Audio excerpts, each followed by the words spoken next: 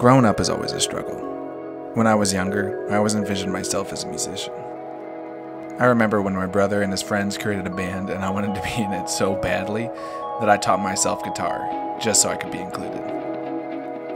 An embarrassing memory is when I was caught dancing and lip-syncing in front of the bathroom mirror to my favorite song, imagining I was performing in front of a packed stadium.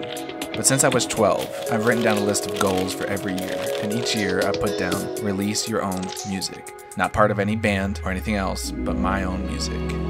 So this year, I started working on making music again. Alright, so it is 12:45 on Saturday, November 3rd. And so I just sat down for one of the first times of making music in a long time for myself. So, yeah, we're doing it. I've deleted entire tracks and started from scratch. I've watched countless YouTube videos on making the best possible music I can. It's been a long process, but I think I'm finally ready.